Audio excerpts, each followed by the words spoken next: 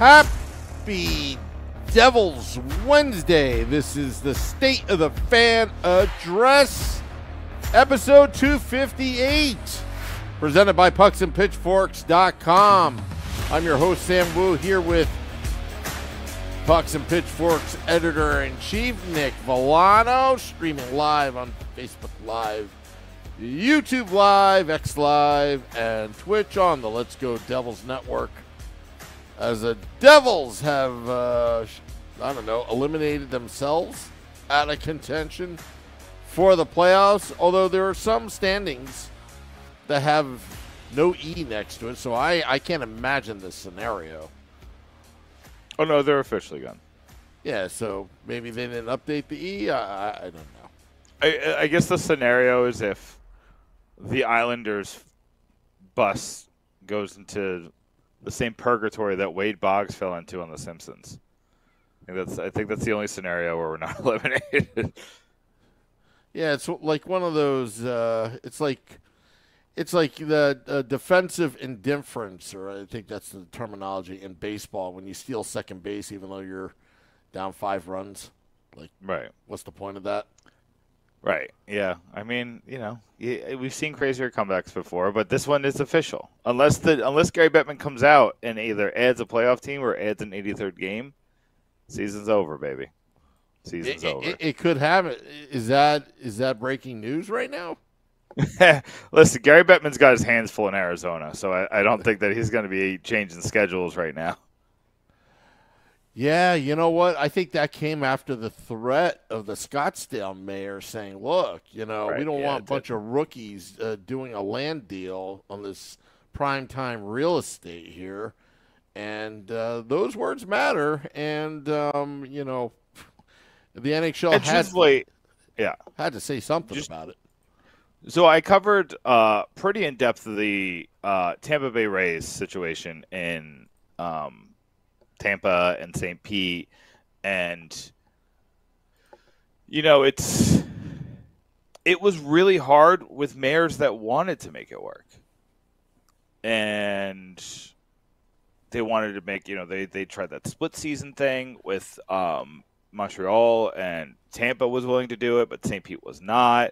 But Tampa has, these cities have limited land, especially these cities like, the one thing that we're not talking about is Phoenix is one of the fastest growing cities in the country, because people want to go for the tax breaks, they want to go for the warm weather, they want to go for, to live like you vacation. Same thing with Tampa, that was kind of covering the same thing. And you run out of land because,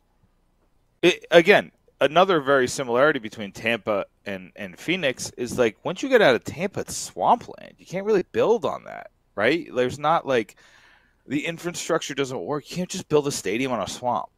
You can't just build a stadium on a desert.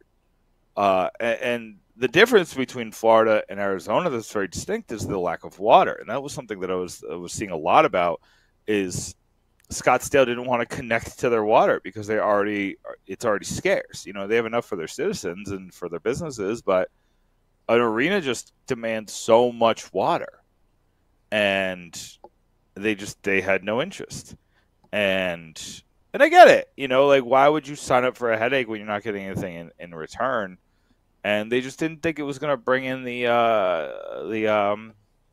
tourism that it was promising. And I look at Salt Lake City, and yes, this is a Devils podcast. Everybody, we'll get to that in a second. But I look at Salt Lake City, and the Jazz do all right? They do all right, but it's not like Vegas where so back when I had what's called the Sports Envy blog, I wrote about Vegas and how I was against it. And then when I worked for Rant Sports, I wrote something different about how I was for it. And then it happened while I was writing for, Vegas came into the lexicon when I was writing for Pucks and Pitchforks. And I was curious. I was like, I don't know. They seem pretty adamant that it's going to work. And it's been gangbusters. Now, here's the thing about that, is that arena is like walking distance from the Strip. Like, I had a hotel at one of the MGM properties, and you could see they play the game on the roof of the T-Mobile Center, or I think it's T-Mobile Arena or whatever. So like that's an enticing scenario, and a lot of people go to Vegas for 3, 4, 5 days. So there's sometimes 2 nights games there. I don't know. People go to Salt Lake City, right? But they go there to go skiing. So they go like in the mountains near Salt Lake City. They travel to the lakes around Salt Lake City. I don't know. I actually had funnily enough, I have a lot of ties to this. I don't know why, but my first job interview for a news station was Salt Lake City. So I was very like in tune with the market. And the market's like 40 to 42. These keep changing. And what that means is that it's the 40th biggest metropolis in the country, which sounds big, but it's really not. Like you think there's 30, this would be this is the 32nd NHL franchise. 7 are in Canada, so you're not in one of the top 23 cities. I know Houston's like hot and heavy trying to get a franchise, and Atlanta's hot and heavy trying to get a franchise. Those two are in the top. I can't remember where Atlanta is. I think Atlanta's in the top 10. I know Houston's in the top 10. So like those are two that are trying to like fill with the metropolis, but Salt Lake City just doesn't. They don't have the population. I think the population should get behind it, similar to like Seattle, but they just don't have that same. Like Seattle's like I think 13th in metropolis, 13th or 14th, and Salt Lake City's 40th. It's just a huge difference by millions of people, and beyond that, there's apparently major issues with the arena. So I don't know why I just went into a whole big dissertation on this, but I just don't. Like this whole situation seems like this either or situation is just wrong. Like I don't know. I guess it probably makes more sense to move them to Quebec, right? Like at least we know it would work there. But they just want to make American cities work, and here we are. I forgot about Quebec because I remember doing the research. Because the NHL wants you to. No, I remember doing the research on it, and look, they'll fill the building, but they're financially it's not going to work. Well, if they fill the building, what else do they need? You talking about like getting TV interest in it? No, it's the economics don't work. Like yeah, there's fan interest, but you can fill the building all you want, but it's just not. Maybe it's diluting from the Montreal Canadiens. I don't know. Maybe the taxes are that high. I have no idea. But I forgot. Yeah. I forgot. But it was a very good reason why they would never do it in Quebec City ever again. I mean, they're listening to it, but they're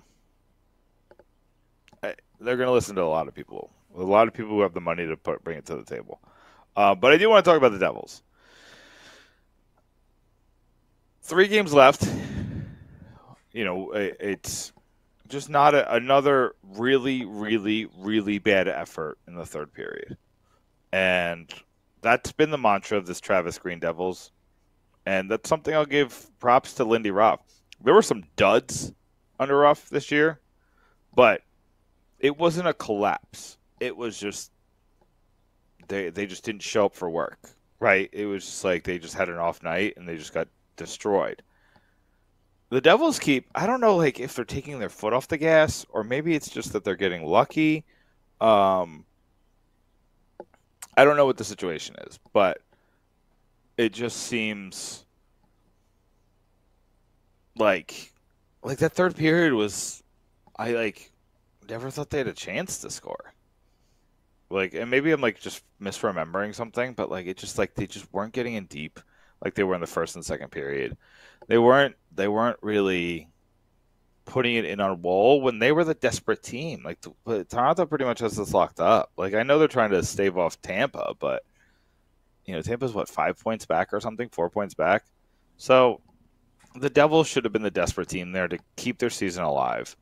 They just found out Jack Hughes was out, and I'll kind of get into that. I want to talk about. I just did a big story on the doctor. I don't know if you read that, Sam, but I kind of want to talk about that a little bit. But I just want to talk about how, and I wrote about this last week, where these third periods are going to cost Travis Green his job, and they ended up doing that, right? He got eliminated because of another third period, just no show. Call it a collapse, call it whatever you want. And Travis Green is not going to be the coach here next year. He's going to be looking for another job. I think Travis Green brings something to the table, but he's not the right guy for this team. He needs to go to like an Arizona or wherever they end up. Like he needs to go to like a San Jose. Like that's the kind of job he needs because he's in over his head. Maybe that's not the right word. That might just be disingenuous. He just doesn't seem like he's the right man for this job. And I just did a story about 5 guys with experience who don't have a job right now, who could be the right guy for this job. There's just a lot available, Sam, and the firing situation didn't happen yet. Mike Sullivan might be available. I mean, I don't want to go through this because I'm going to write about it soon, maybe tonight. But there's some interesting names.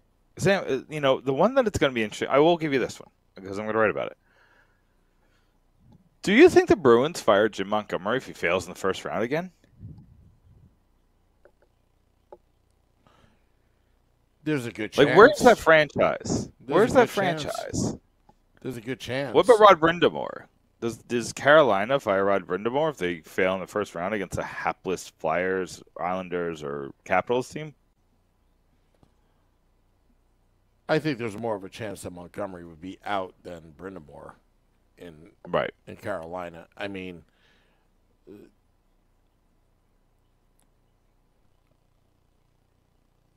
I don't know. Do you think there's any surprises? Do you have like any surprises? Like, I mean, Montgomery would be a massive surprise, but like, is there any surprises on your list that keep an eye on this one because maybe Tortorella they're just getting canned? Do you want Tortorella? I didn't say I wanted Tortorella. I'm just saying that's what I meant. It was just a question. No, it was just, do I want him? To be honest with you, at this point, yeah. At this point, there's got to be a coach that's going to just. This team is way. I think the honeymoon's over with the New Jersey Devils. They need a disciplinarian. They need somebody that's going to tell it how it is. I think Lindy may have coddled them too much. They play a little bit like they're entitled in some ways, in a figuratively speaking, but the same problem exists. To answer your question before about these third period collapses, with the Travis Green, interim era, again, I think it's a little bit of both. They get lucky with outstanding goaltending from Jake Allen, but that only lasts so long. It's the goaltending, which, I think with Jake Allen, they have a good 1B right now. But it's the defense. It all goes back to the defense. Because there are a lot of times that Jake Allen just absolutely bailed out the defense. And, okay, he kept you in it, but you know what? By the third period, boom, the teams figured him out. Business as usual. Devils lose again in the third period. And this is now reverting back to the 2021 New Jersey Devils. That's a big regression there. Because, there were times where that team would get a lead, and then they would just blow it in the end. Right. My only thing about Tortorella is if you're even going to consider hiring Tortorella, just hire Berube because I think Berube's a better coach and has They'll never that get same hired. discipline. They'll never get hired. Why? All the Devils have to do is do a background check on Berube. They will never let it happen. Okay. I'm assuming you're not going to tell me more. Well, I mean, it's well documented about the racist thing he said, years ago. I'm not saying that. Oh, I didn't even realize that. I don't think that should be held. That was a long time ago. I don't want to rehash that. But the Devils have, Right. the Devils aren't going to go there. That's what I'm saying. Okay. Like you can want Berube all you want. I think Berube would be a great coach, but I'm talking about Harris Blitzer Sports Entertainment the way they think. That's the way they're going to do it. They don't want any controversy. So, they're going to go with a coach that's going to nurture this team, something they can be proud of. I don't think they can bring Berube in. That's just my opinion on it all. There's no. Yeah, I mean that's a good point. Let me ask you something. I'm going to regret asking this, but I'm going to do it because I don't know. So a friend of the podcast, Cam Jansen, had an interesting guest on his podcast this week. Did you see this? I saw it. I didn't listen to it. I'm actually wanting to listen to that podcast. So we had Joel Quenneville on. And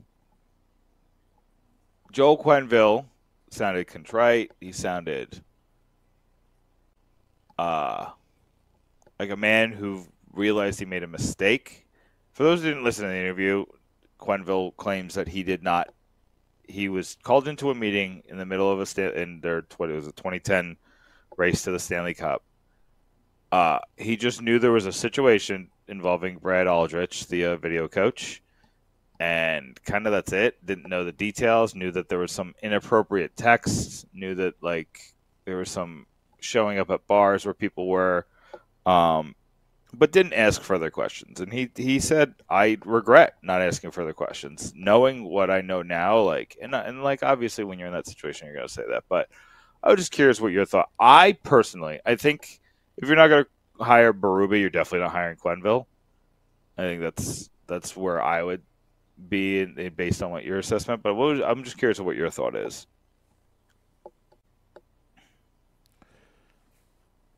Well, again, I was just merely saying that, from a New Jersey Devils standpoint, they're going to take a look at that. Right. Again, I think it's going to be the same exact thing as Quenneville. I don't think it's either or, Right.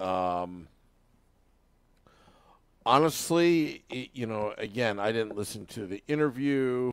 It's good that he's talking about it instead of just I'm in retirement, I'll never see you again. Obviously, Right. He probably wants to coach again, but that's going to take a lot, and it's going to be under. And I believe Gary Bettman has to sign off on it too. Is that true? I Because the think, Panthers fired him. or am I thinking of somebody else? No, I think if he ever wants to coach again, he would have to have a conversation with Gary Bettman, I believe. Or am I thinking of something else? I remember this story, but I can't put my finger on who it was about. Yeah. Maybe it was Babcock, but No, I but feel like Babcock was a Babcock, similar situation. but he got rehired, and then Right, he got right. fired. But I think that that was the stories that he had talked to. Joe Solana says Yeah, I'm correct on that.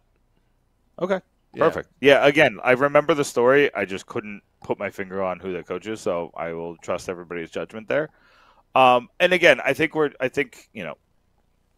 was just curious of your thoughts because I'm going to be honest, Sam. I'm usually a pretty straightforward with my ethics and my thought process, and I usually am pretty straightforward with how I think.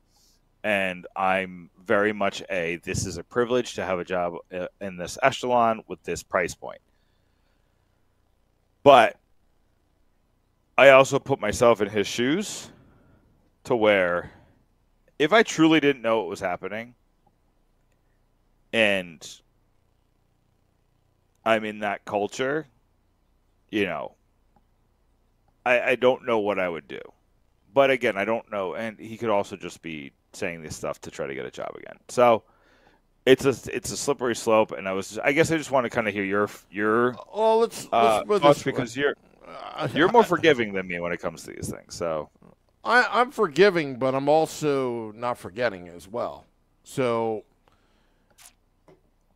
these situations are tough because, and again, I'm not making excuses for anybody. But again, the way I think we need at that time period, I don't think we were very, as a society, educated enough how to handle these situations like we do in 2024. Not saying that people don't make mistakes now, but I think that was a different time period, and I'm not making excuses for what was done, but I think an example was made out of Joel Quenneville, as it should. Is he remorseful? Let's give him the benefit of the doubt that he is. You know, again, did he pay enough punishment where he can come back and coach? You know, and sometimes the punishment is too great where it's a lifetime ban. You know, that's a really tough question. I mean, you know, and if he knew and he's just lying here, then he shouldn't be banned for life. Yeah, you don't deserve to have this job if you helped cover this up. Yeah. Like let's just make that clear. You know, we've had you know, Sam. I don't want to bring any more tough with the McLeod stuff and how much we had to talk about that. It kept happening. Stuff kept happening on the day we had podcasts, so it was always the story. I don't want. You know what? Actually, now that I think about it, there's zero chance after the McLeod thing that they're going to set themselves up for this. So I guess this is kind of a moot point. Well, you know what? It doesn't matter what happens. I mean, all their careers are done. I mean, it's no. Right. I mean, even I'll tell you, like even if you go to the Duke lacrosse case where they were exonerated, those players, right, absolutely exonerated, they still have trouble finding jobs later in life just because associate like it. That's the other side that nobody ever talks about. I was sort of close to that situation back in 2003. I mean, the prosecutor in that case actually went to jail for that case. Right. So that's why, again, if you want to talk about Quenneville, Berube, you know, we all make mistakes, right? Some of them are small, some of them are big, some of them you don't even realize, giving the benefit of the doubt. Some of them you do realize, you know, again, it all goes back to what's best for the New Jersey Devils. Hiring coaches with some baggage might bring a lack of focus, and that's why you don't touch it. It's nothing against them. I mean, look at Columbus. They hired Babcock. Yeah, and then they had to fire Babcock because that's a lesson learned. Right. You know, that's a lesson learned. Now, again, I'm not saying their season. Yeah. Probably got Kekalainen fired, right? He got fired. Yeah, he got fired. Like, you know, it's Fitzgerald's not gonna. He's gonna learn from Kekalainen's mistake. Yeah. So let me change the subject, but stay on coach. I'm gonna write about it in 3 categories. I just wrote about guys who are available right now, who's had some time off between their last coaching job, whether it was they were fired in the middle of the season or they were fired last year, or maybe, you know, in Boudreau's case, what was that, 2 years ago? They've had some time between having a job and not. So you can have that bucket, you know, head coaching experience, sometimes championship experience, but haven't had a job for at least a few months. Then there's going to be the bucket of guys who could get fired this year, and then there's the buckets of first-time head coaches.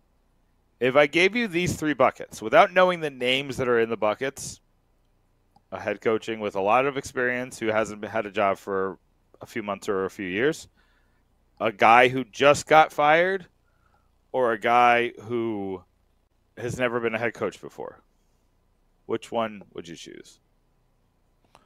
How about bucket number 4? I coached the team. No, I'm just kidding around.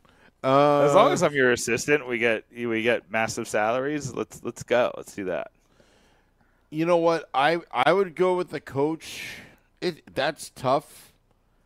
That's tough. So you're going to have to look at the team, what they really need. They've already had a veteran coach in Lindy Ruff.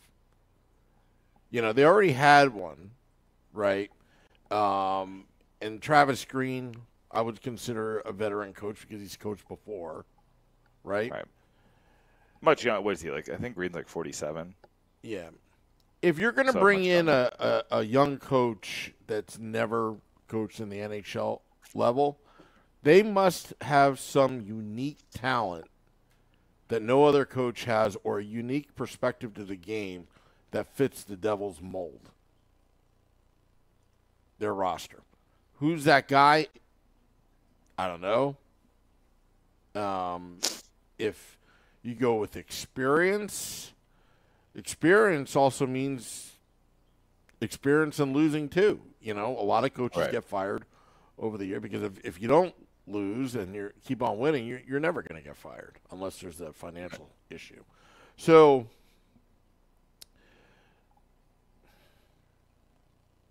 and then what was the middle one? It's like guys who like have jobs at this second but won't in a month or two. Well, that's what makes Sullivan attractive, but something tells me if the Pittsburgh Penguins make the playoffs and they go far, he's not going anywhere. Yeah, of course. If they make the playoffs, he's not going anywhere. Yeah. Like straight up, if they make the playoffs. Yeah. But I don't think they're going to. But let's just, you know, again, I'm trying not to connect names to it. I just kind of want to connect situations. Yeah. You know what I mean? But at the same time, like, when you want a coach long term, because usually those coaches are in the middle, they're in between jobs, they have a shelf life of like 4 to 5 years. I want a coach that's going to be here for a while. So, I want to because we talked about. But dynasties. you want a Boudreau. Yeah, well, Boudreau, but that's with Scott Stevens. That's a unique situation because I want Scott Stevens somehow connected to the organization because since the Harris Blitzer Sports Entertainment, when they kicked out Lou, they kicked out Scott Stevens, you know, that whole thing, John Hines is in, you know, when they hired Ray Shero, things changed with Scott Stevens. He had one good year with the Wild with Bruce Boudreau, and then Scott Stevens just went off to the sunset. You know, did some NHL Network stuff, which I'm surprised about because he's not exactly, you know, he's a knowledge of hockey, but not exactly Mr. Public Speaker, you know, in that sense. He was a quiet leader, led by example. But when he spoke, NHL Network loves their Devils, though. Like, there's always a Devil on there. Brian Boyle, Corey Schneider, Mike Rupp, Ken Danico, Bryce Salvador, Erica Wachter. They just love their Devils there.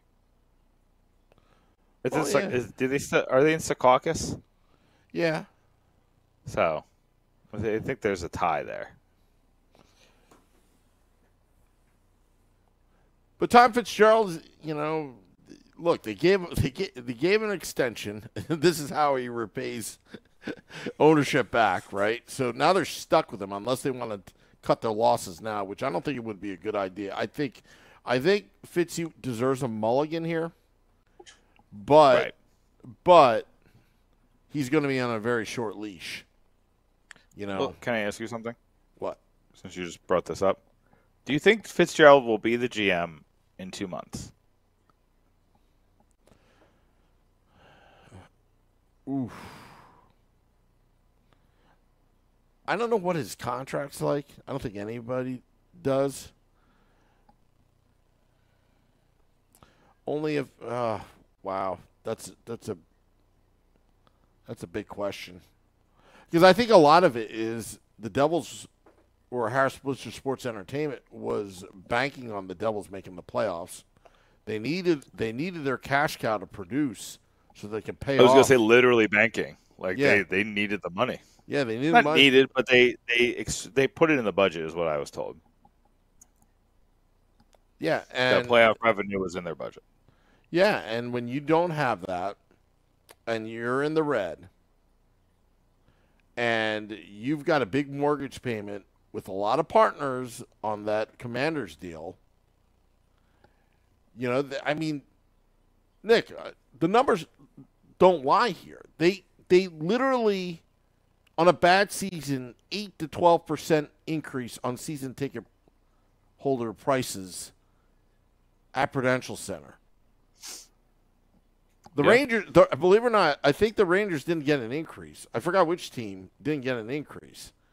So it's like, it's, I don't know. I just, if they, let's put it this way, it's going to be a tough pill to swallow, but could they do something unimaginable and start cutting costs again, and we're back to like a semi-rebuild? No. I don't think they're going to. Because maybe it's because they got a taste of what winning feels like in your bank account. Right. They had 2 series. Like, that's tens of millions of dollars with the whole kit and caboodle, right?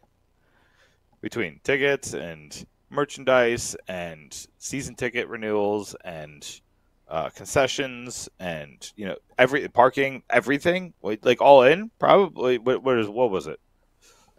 It was 4 games, including a game 7, and then it was 2 games in against Carolina. Yeah. Okay, so 6 games. I'd say the tickets for those 6 games alone is probably over $2 or $3 million, and then food probably another $2 or $3 million, and then alcohol probably another $2 or $3 million, and then you just have to make up for the other $1 million with the merchandise, which I'm sure they did because people were excited and probably bought new jerseys and bought new hats and new sweaters. And I mean, I bought my kid a onesie, and he wasn't even born yet. Finally fit in it. It's over a year later. So I think that they're going to miss that in the budget. I think where you're going, Sam. I think where you're going to see cuts is arena experience. Unfortunately, maybe people who work for the team. If they think they need to make cuts at all, because they're going to get a bigger payment from the league of revenue share. So, it'll even itself out. But I made this point, Sam, and I wrote about this a couple months ago. This is the most expensive season the Devils will have in a long time, because it's one of the more expensive Jack Hughes years. It's the most expensive Timo Meier year. It's one of the more expensive Dougie Hamilton years. Their budget before the Jake Allen trade and the Capo Kakinen trade and holding on to money for Tyler Toffoli was $96 million just for the salaries. And I'm floored that nobody was talking about it. That's why I wrote about it. I was like, somebody just had to have talked about this. Like, we have to talk about the economics here. That Tom Fitzgerald went all in on this year, where he way overpaid on the roster to give himself leeway on the salary cap. But since he did that this year, the next 4 years for a lot of these contracts, and it'll even out with some other contracts, but the next 4 years for a lot of these contracts aren't going to hurt as bad. Actual dollars and cents.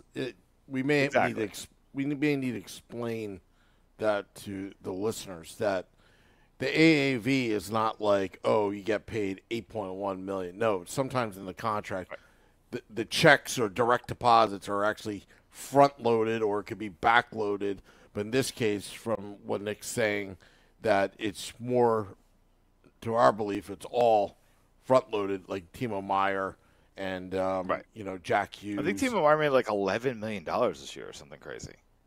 Yeah. So just for an example, like let me just pull it up real quick, just so I could use a real world example. The AAV on Timo Meier's contract is what? It's 8.8, right? Something like that. It's in the 8 somewhere. Okay, so he's 8.8. his actual contract this year is $12 million. He got a $6 million salary signing bonus and a $6 million salary. And his cap hit is $8.8 million because excuse me, I'm going to cough. Because in the last 5 years of his deal, he makes under $8 million. 7.75 in 2026-27, down to 7.2 million for the last 4 years of his deal. So he elected to get upfront money, and a lot of people do this. But that is what they actually have to pay him, right? So that comes out of the Devils' budget, I guess. You know, their sheet, you know, their budget sheet. You know, when they have to pay salaries and put concessions against it and put season ticket prices against it and all these other things, like, it comes out of Josh Harris and David Blitzer's pockets. So it's just something that has to be considered.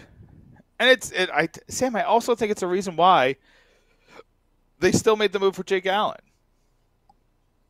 Because as much as Tom Fitzgerald wanted to get assets for Tyler Toffoli, he didn't, I don't think that the ownership group was cool with just selling or tanking. They wanted to make as much money as possible because they didn't want to go in the red. I don't think they're going to go in the red. I think the revenue share is going to make up for that. But, you know, that playoff money would have put them well in the green. So I definitely think it's something that has to be considered when having these conversations. But, you know, it's and 1 million drops off of Timo Meyer's deal next year. Where's Jack Hughes' deal? Jack Hughes is making. He's going to make the same. He's making 8.5 this year and next year, but maybe it's Nico's deal that's less. There's a deal here. Let's see this. Bratt just signed, and his deal. So Bratt loses $1 million next year. He's making $10 million this year. He'll make $9 million next year, and then his drops precipitously as it goes along. Again, you see what I'm talking about. Timo Meier, Jesper Bratt, these guys who just signed contracts are getting the big cut now, and it goes down as the contracts. So the last 2 years, Bratt's making the last year of the deal. Bratt's making $6 million, but counts 7.875 against the cap. That also makes it easier to trade to teams like Salt Lake City or Seattle if they're not in it. And then I thought there was one that was really weird this year. Maybe it was Hamilton. Let me look at that one real quick. But yeah, my point is that the okay, so Hamilton is making $12.6 million this year after making $6.3 million last year. So he had a massive jump in salary, but his goes down a lot later in his contract too, down to 8.4 in the second of last year, and down to 5.2 in that final year of his deal. So the money out for the Harris Blitzer team does impact how they do business. And not enough people talked about that. I was very surprised. I talked about it, though. It was on pucksandpitchforks.com. Great website, I'm not trying to, listen, I'm not trying to pat myself on the back, but I do try to be different than the reporters that cover the team every day. I do try to tell stories that I am knowledgeable about. I do try to tell creative stories that interest me. I think that's interesting that the Devils decide, I don't know if they couldn't have just forgot, right? Be like, oh, they had to have been thoughtful about putting all these contracts on at once and then hoping that you profit later when the team's going on Stanley Cup runs, right? Or maybe they thought that this year would be a nice run and they just make up for it. One of those things had to have been true. or maybe their other side business that they have needed some tax benefits. Maybe, and that's a big part of it, right? Is that you got to cut the losses on because is he still doing the stock trading? I know there's some bad words for it, but is that still his main Who's he? breadwinner? Josh Harris. Josh Harris. I'm not going to get into like the dirty business of hedge funds, but Right. Josh Harris left Apollo Global because there was a disagreement.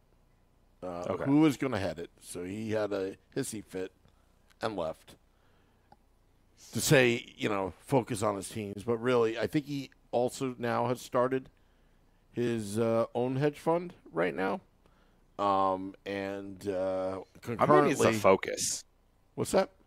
I think he has attention deficit disorder because my man cannot focus on one thing at once.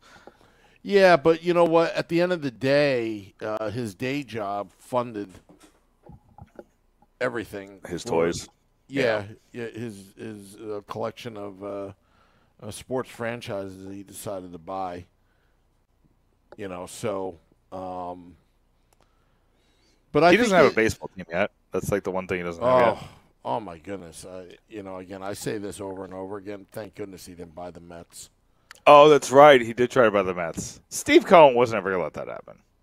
Oh, yeah. I mean, honestly, things haven't really worked out at times with Steve Cohen, but there's one thing I love about Steve Cohen. He actually genuinely loves the Mets. Right. You can't deny that. Him and his wife, Alex, absolutely love the Mets. And to me, he can have as many mulligans as he wants because he's putting his best foot forward. You may not agree with his strategies, but the guy actually cares. So, and he wants to win. He wants to do something special. I think all along, Joshua Harris wanted an NFL team, but he thought his path there was by the Mets. No. Like getting the papers. No, first buying the Sixers, then buying the Devils, then, buying other sports interests all over the world. That's how, that was his prerequisite to becoming an NFL owner. That's the ultimate goal in professional sports is to be an NFL owner. That is a cash cow. He owns, for a hot minute, he owned a small percentage of the Steelers. Yeah, but that's more of, that's like a paid internship. Right. You know what I mean? That's you get to go to the meetings, but nobody. That's a rich guy's way of trying to get into the country club, the good old boys club of the NFL owners. And got to give him credit. Joshua Harris is very competitive when it only benefits Joshua Harris.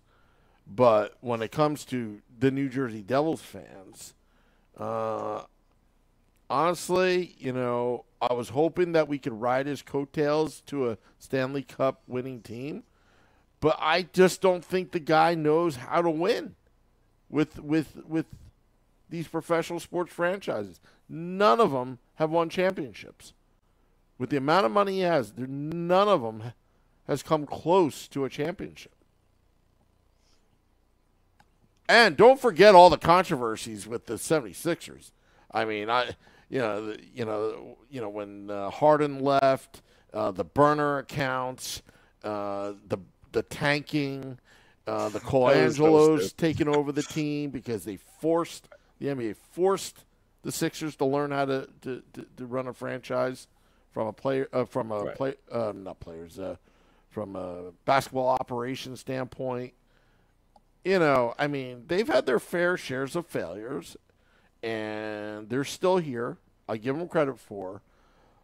But they're not my type of owner that I feel warm and fuzzy about. Jeff Vanderbeek, I feel warm and fuzzy about. Yeah, but he's so terrible with money that, you always, Jeff Vanderbeek. No. Jeff Vanderbeek got unlucky here. He totally got unlucky. Okay, that's also fair. And he was in over his head.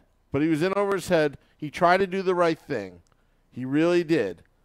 but there were he wasn't as powerful as Joshua Harris because, look, he could have easily got. I mean, Lehman Brothers failed in '08. You know, they didn't get bailed out. He could if Lehman Brothers got bailed out, maybe Jeff Vanderbeek might be still the owner.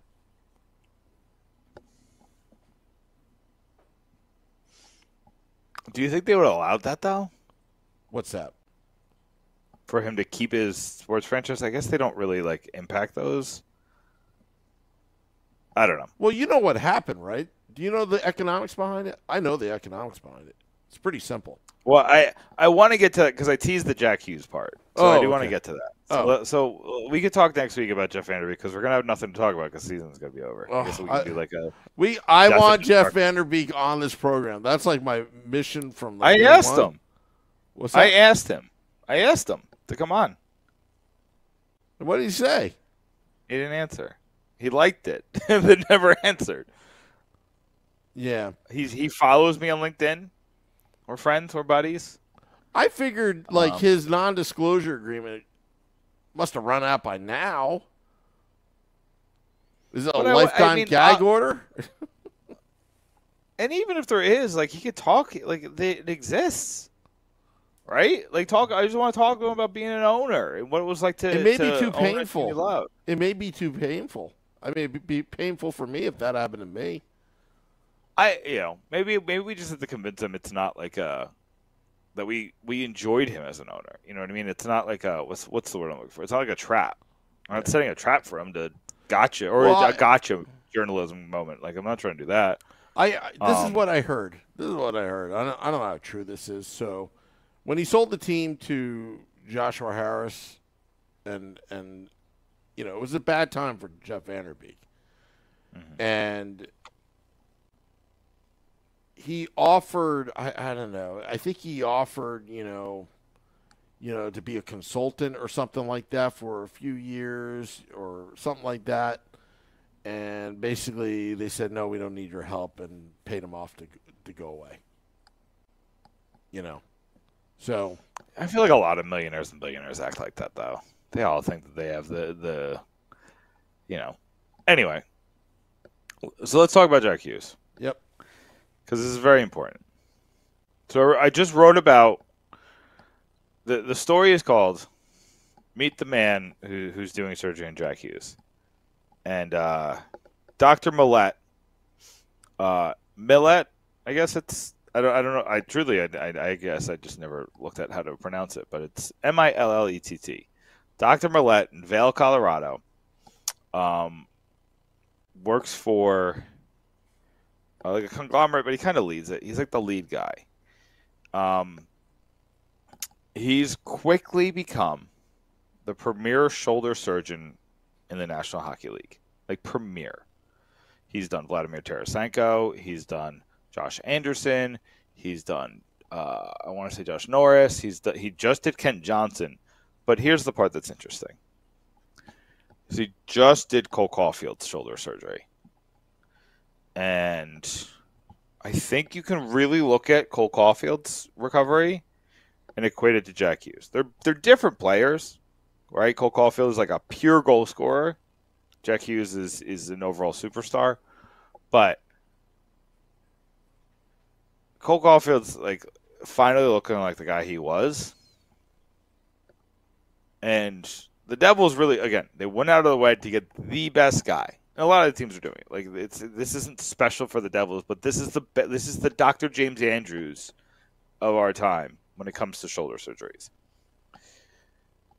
Jack Hughes has had, I have to predict on two because they were listed as upper body, but I think it's pretty clear that the one from this year was a shoulder injury, right? He's getting shoulder surgery now. Mm-hmm. Like, that's pretty clear that's what that was. We saw him fall. It's pretty clear it was a shoulder. So that makes 4 confirmed shoulder injuries and a 5th that I think is a shoulder injury. They just called it upper body. He came back. Nobody really talked about it.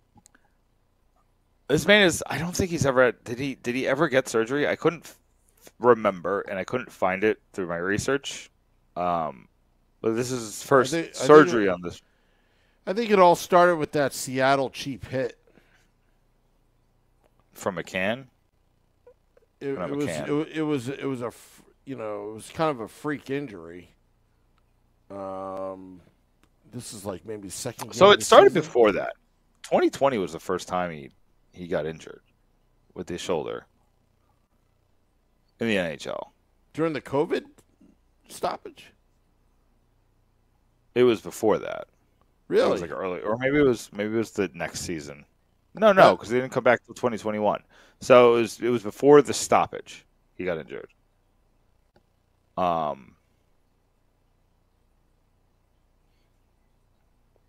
you sure about that? Yeah, I mean, that's what I looked at Fox Sports. They listed all his injuries. They said shoulder in 2020. Talk for a second. I'll look it up. I want to be 100% sure. Yeah, I thought it first started the first significant injury he had was against Seattle Kraken, where he landed wrong. I think near the boards, maybe. And then I remember there was a big fuss about it. But I didn't think. I thought. I think he was injured in his rookie season, but I think that was due to something else, though. Okay, so this is one of the ones that I couldn't confirm, but he had an upper body injury on January 2nd, 2020. Okay, it was his first upper body injury, and then he confirmed injured the shoulder in October 21. I think that's what you're talking about, right? Yeah. And then he had another upper body injury last February, which we all kind of think is the shoulder.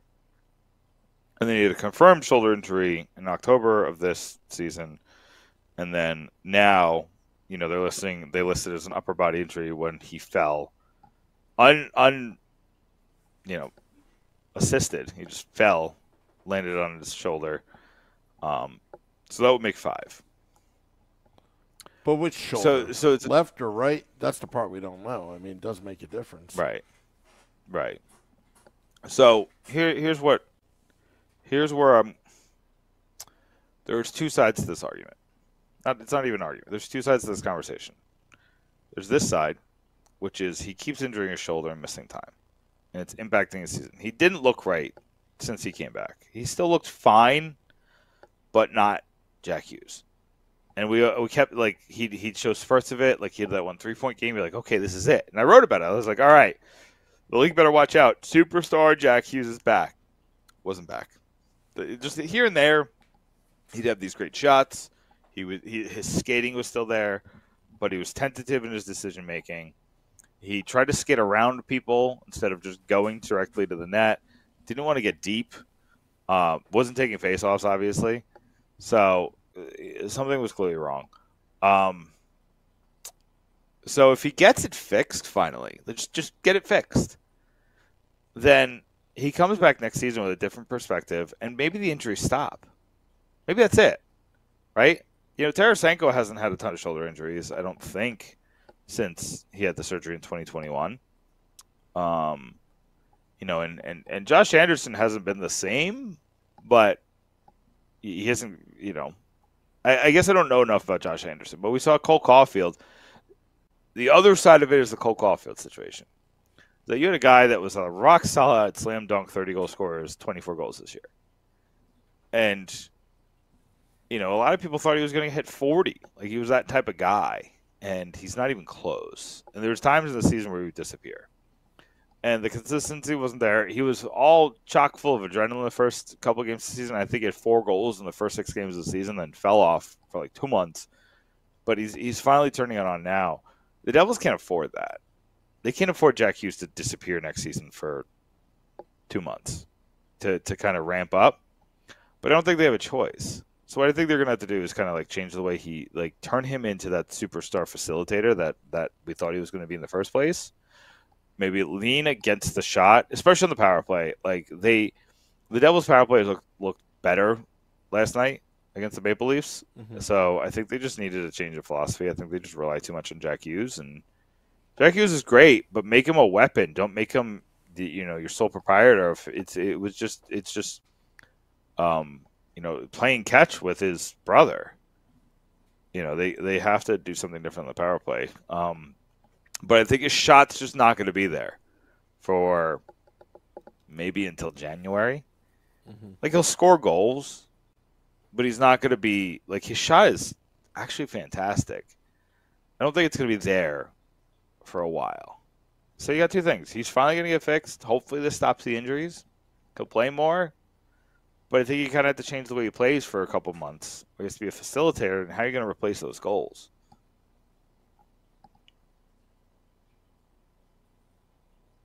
Are you asking me, or are you just saying rhetorically? I do you have an answer?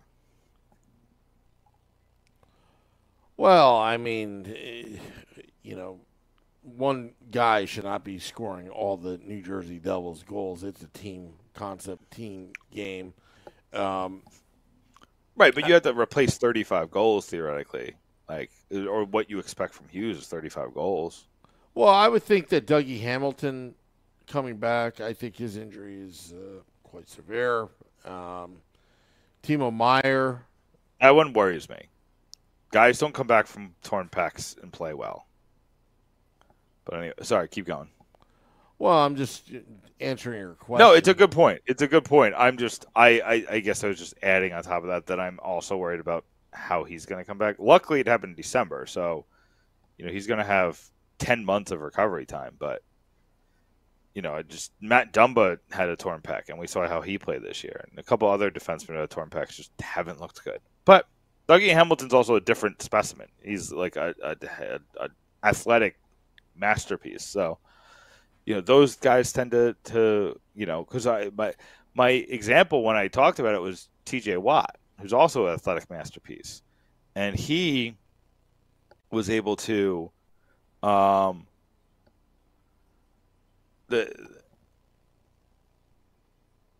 he came back early, right? He came back like in the middle of the season after a torn pec. So like that's the upper echelon. Like this might happen, and then there's like Matt Dumba who like just doesn't look like the same guy. So yeah, sorry, I didn't mean to just derail your point. Go on Timo Meyer. I'm sorry. No, I'm just saying there's other guys than Jack Hughes, Nick. Right? Yeah, and Jesper Bratt truthfully got so unlucky this year. And he still had a great season, but he's a 100-point player. Jesper Bratt is a 100-point player. He's gonna hit. I think he's gonna hit it next year. He was so good at even strength that even just menial upgrades on the power play system is gonna get him to 100 points. Does he? He doesn't have 80 yet, right? He's like 70 something.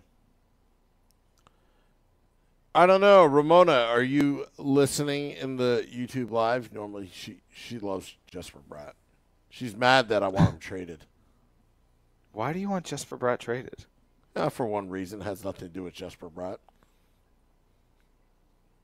Is it Kachuk? Well, I want Kachuk, but it's a stupid reason. It's a stupid reason. It has nothing to do with hockey. He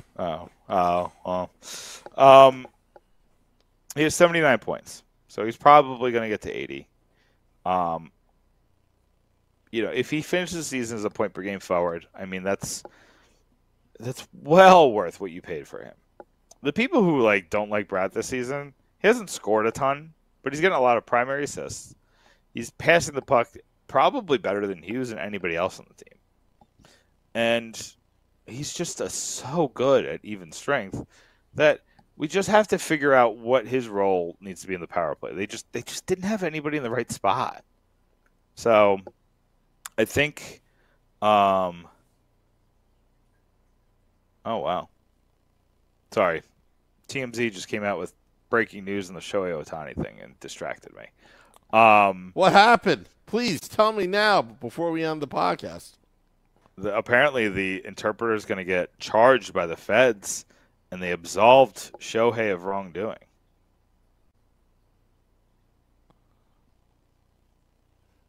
I didn't expect that. But this isn't the time for a conspiracy theory. So, let's get out of here before I get myself in trouble. Yeah, but trust me, if Ohtani was on the Mets, he would get sucked in so badly. The only thing I'm going to say is if they arrested Shohei Ohtani, it would be an international incident. Oh yeah, that's all I'm going to say. Yep. So, but I bid you adieu. So can I do some plugs? Yeah, go right ahead. BucksandPitchforks.com. Nick Natale talked about 3 prospects who are in the playoffs, unlike the Devils, and how they're doing. Some are doing well. Obviously, he's not even talking about Seamus Casey, who's are they in the championship? I missed what happened this week because I was at WrestleMania. Nick, I've had a rough week. So okay, far. No, I think Michigan's in the championship. I know they're still alive. So Ethan Edwards, Seamus Casey, still playing for that championship. But he doesn't even talk about them. But he talks about a couple other players that are doing really well in their respective playoffs. I wrote that piece on Jack Hughes' doctor, Dr. Millette. So go check that out if you want to learn more about the shoulder surgery, what might have led to the decision, and the doctor and who the doctor's worked at, what kind of work he's done, and why he's the premier shoulder surgeon in his field. Marcy Rubin's got a piece that's coming out just on reasons to be optimistic for next season. Vinny Parisi wrote a piece about he wrote a piece about why the Devils should be in the playoffs right now. And it's because of the draconian standings rules that the NHL still goes by. Jesse Dworkin wrote about Jack Hughes' injury. And Sam, I didn't deliver on the Wayne Gretzky piece just because a lot of breaking news things happened that I had to just kind of address on the site. So that's still coming. So I apologize. But I'm going to get to those coach pieces that we talked about today. So the first one is out. 5 coaches they get hired today with lots of experience, some even championship experience. So go check that out. pucksandpitchforks.com right now. Yeah. And I have one thing to say. I'm a big believer in karma. And after hearing what Peter Laviolette said last night. Oh, my God. Sorry, that thing. So mad. So mad. Now, I don't want people hurt. That's not the point. But you just they ran into each other, and you're like, he did it on purpose. Like, you got this dude who's elbowing people in the head on purpose, and you're like, it didn't look that bad. No. He couldn't help it because he's just growing so much. Like that excuse, So I'm so glad we didn't hire that putz. He didn't want to come here anyway. Yeah, I think he put like an impossible price on the thing, but he got a very high salary in Washington. Yeah. I still think he looks like a Hockley from Titanic. Anyway. All righty. Yeah, that thing just made me mad. But anyway, say lovey. Yep. So, all right. Want to thank all those tuning in. We'll be back tomorrow, Game Day Live and Devils After Dark, as the season winds down, and also, this weekend when the Devils take on the Flyers, and then obviously the last game of the season. But we'll have no off season, Nick, because the podcast continues. That's right. The podcast will continue. Dropping the podcast at midnight. Go to pucksandpitchforks.com. Till next time, let's go Devils.